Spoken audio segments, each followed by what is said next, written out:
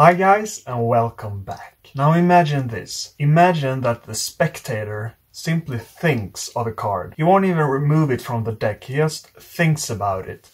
And he shuffles the cards up and you still is able to locate his selection. I mean, that sounds too good to be true, right? But I'll show you a way to do it right now in this video. This is another truly great trick from the Royal Road to Card Magic. Let's get right into it. Okay, as I said, the deck is shuffled completely. This can be a borrowed deck, just like this. Now you ask your spectator to cut the deck into 3 piles, just like this. Now, he gets to pick from any of these piles. So let's say he picks the middle one. And he looks through the cards, so the spectator looks through the cards, and he picks one card to think of. To make it easy, let's pick this card, the Ace of Spades, just like that. So he remembers the Ace of Spades, and now he gets to shuffle the cards up, just like this. And now, I, the performer, says, I get a great feeling about the number 12. Now I want you to deal the cards face up right here and remember on which position your card falls. But I will turn my back, so I won't even see the cards. Okay? So start dealing and I turn my back. So the spectator deals like this.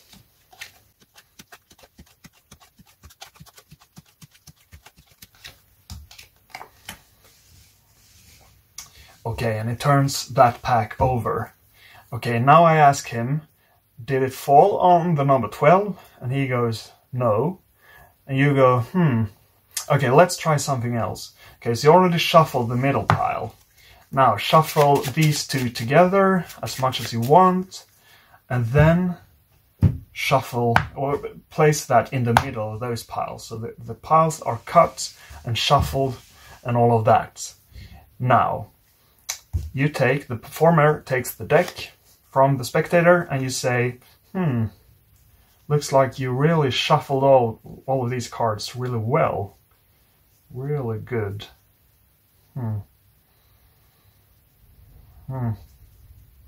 Yeah.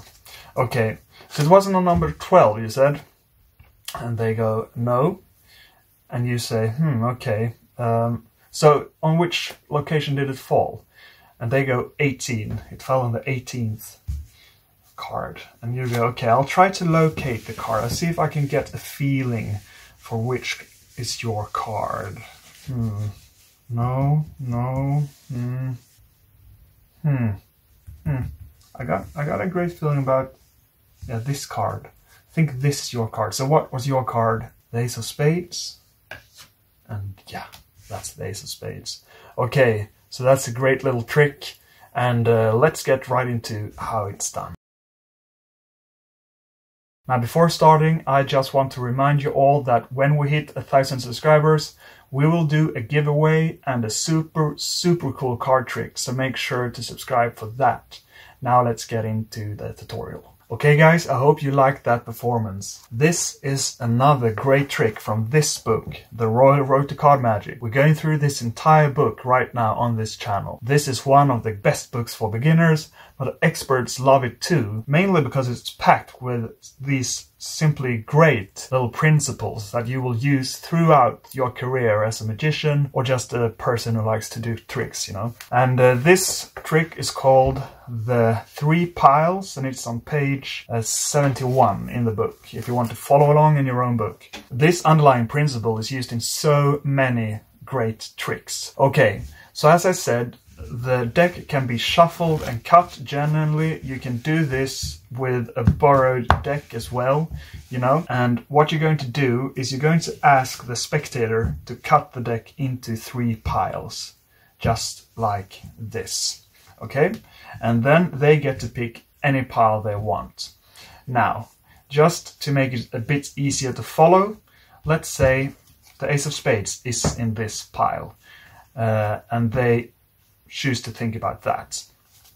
And now they can really shuffle that pile in which that card is, like that.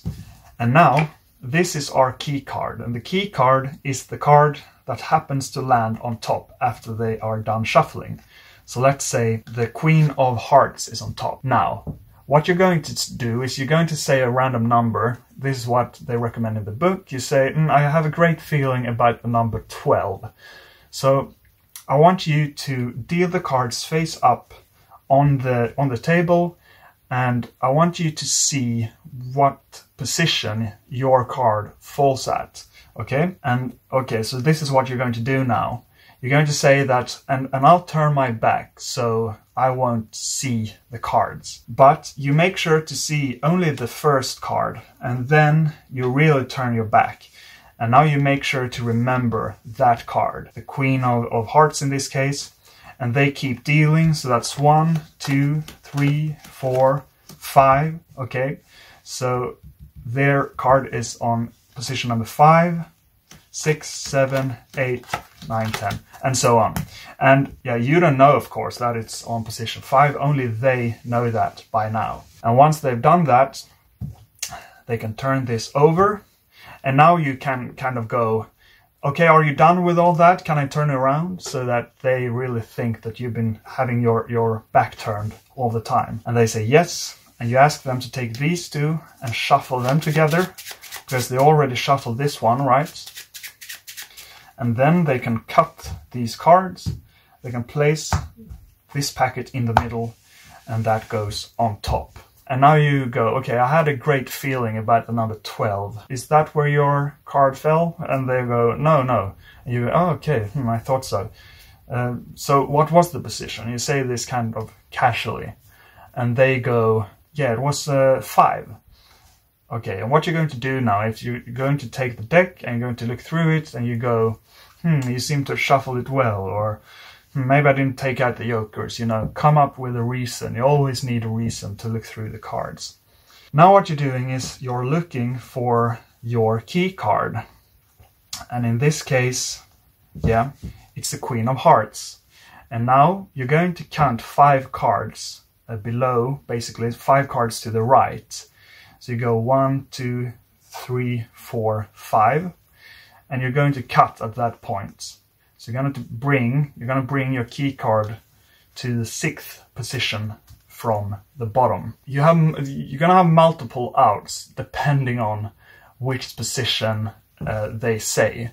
So if they say it was 5, which it is in this case, you have cut your card down here.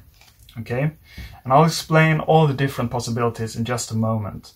But in this case, if it's on position 1 to 5, I like to think about it as taking, going 6 minus their position. 6 minus 5, that would be 1. That means that you know that there is 1 card on the face, and then comes their card. So it's 1 card, and then is their card. And now you're going to force that card. So you're going to take the cards into glide position, turn your hand face down, and you're going to take that, deal that card, and you're going to glide their card and keep dealing. And now you go, just say stop wherever you want. And once they say stop, you take their card and you go, okay, you stopped me right here. You could have stopped anywhere, but you stopped at exactly your card. So that's the basic plot. Now I'm gonna go through the different possibilities, because this trick has multiple outs, you could say. So there are a couple of things you need to keep track of. Okay? If their card is on position 6 or 7, then you'll have a great trick. I'll show you what I mean. So their card, this is our key card, and so that's 1, 2, 3, 4, 5, 6. Okay? So their card is on position 6. We do the exact same thing. That is cut into the middle, like I showed you before. You find the key card, the Queen of Hearts. You go 1, 2, 3, 4, 5. And you see what happened there. You cut that to the bottom. You don't know this right now, but when you ask them, okay, so what was your card, or what position was your card on, and they say 6, you know that their card is on the bottom. So all you have to do in that scenario is you just turn the deck over, and you have a killer trick. Okay, let's say their card is on position 7. So 1, 2, 3, 4, 5, 6, 7. The exact same thing. Cut into the middle. Find the key card, go 1, 2, 3, 4, 5 to the right. And you cut that at that point. And now you have their card on top. So that's another little miracle. So 6 or 7 is great positions. Okay, so let's say their card falls on somewhere between 1 and 5, which I explained a little bit earlier. So it's, in this case, it's 1, 2, 3, 4. Now the exact same thing, of course, cut into the middle. You find the key card, go 1, 2, 3, 4, 5, and you cut to the bottom. Now you ask, what position was your card on? They go 4. So as I said, I like to take 6 minus 4, that's 2. So I know that we have 2 cards and then their selection. So what I do is, once again, I force that card, in this case using the glide. So I just start dealing 1, 2, and once I've dealt 2, I go, okay, stop me wherever you want, you know. And I keep dealing, and they can stop me whenever they want. And you take the glided card, which is their selection. Okay, so let's say their card falls somewhere above 7, okay, which happened in the presentation. So we go 1, 2, 3, 4, 5, 6, 7, 8, 9, 10, 11. So their card is on position 11. Same thing, you cut it into the middle, you find your key card, and you go 1, 2, 3, 4, 5, and you cut that at that point. So now you can go, you have 6, so you continue from 6, and you ask them, what's your number? They say 11, so you go 6, 7, 8, 9, 10, 11, and that will be their cards. Of course, you could also take the position of their cards, so 11, and you take minus 6. So in this case, that would be 5. And you just go, I got a feeling that your card is, 5 from the top. So 1, 2, 3, 4, 5. And that would be their card. Or you could do as I did, spread it and kind of, do a little performance, a little acting, or you get a feeling, and then you count in your head, and you get to their card. So you can be a little bit creative there. Let's say your name has 5 letters in it. You can spell out your name, for example, or the name of the card. If it's on 3rd place, you could spell out ACE, and you'd get to the A's, for example. Now, another super cool way you could do it is, let's say you know that their card is on position 5 from the top, and you give the deck to them to deal, and they just start dealing, and you count silently in your head to 5, and you say stop, and they stop here, and you say, so what was your card? And they say there's a spades, and and of course you could do this from the bottom as well. If you know it's on the 3rd position, for example, you can say just deal the cards, and they start dealing, and now you say stop right in midair. I felt a little tingling right there. What was your card? And they're gonna go, it's this one, Ace of Spades. So that's another super cool method. There's so many different ways you could do this. Now make sure to practice all these different scenarios and get these formulas down so you can do it on the fly in performance. Because this is super clean. Because as I said, they just look at the card. They don't even take it out, and then they shuffle the cards, and then they shuffle the rest of the cards, and they put their shuffled pile into the shuffled deck. And it's just super clean, and yet you can locate the card, which is like pure magic. So this is the magic of the key card. Never underestimate the key card principle. So if you like this, please leave a like down below. Please subscribe. It would really help me out. We'll keep going through the Royal Road to Card Magic. It's a super cool book. And thank you so much for watching. Bye bye.